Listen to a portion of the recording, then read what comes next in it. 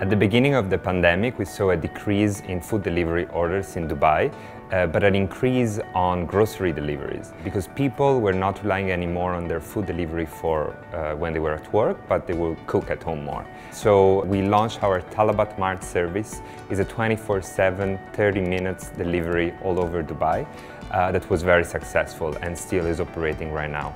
So other than that, we increased our delivery radius so that more people could order from Talabat Mart, and we enhanced our safety features. So riders were equipped with protective gears, and we launched contactless delivery. During the pandemic, we partnered with the Dubai Health Authority, RTA, and Dubai Culture, and through this partnership, we facilitated the donation of 85,000 meals and 4,000 medicines to chronically ill patients. We also reduced our delivery fees and ran several free delivery campaigns to help people that were looking for affordability during the pandemic.